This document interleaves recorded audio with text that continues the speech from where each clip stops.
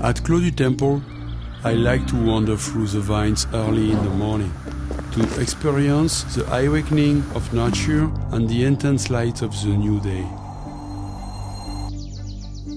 Here, the old vines bring out the character of this amazing place.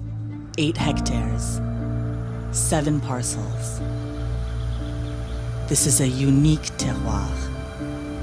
It is a contact zone between schists and limestone, set below the curving lines of the surrounding countryside.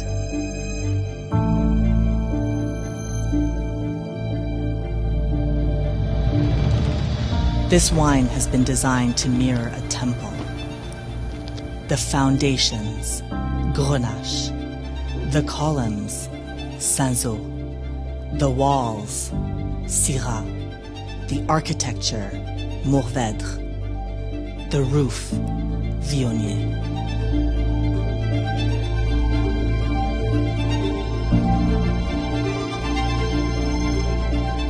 It is aged in barrels to reinforce its structure and develop its depth and complexity. The bottle represents the temple, with geometric lines based on the golden ratio. The royal blue pays homage to King Louis XIV, a great admirer of Cabrières wines. Clos de Temple deliver a message. Terroir, time, transcendence.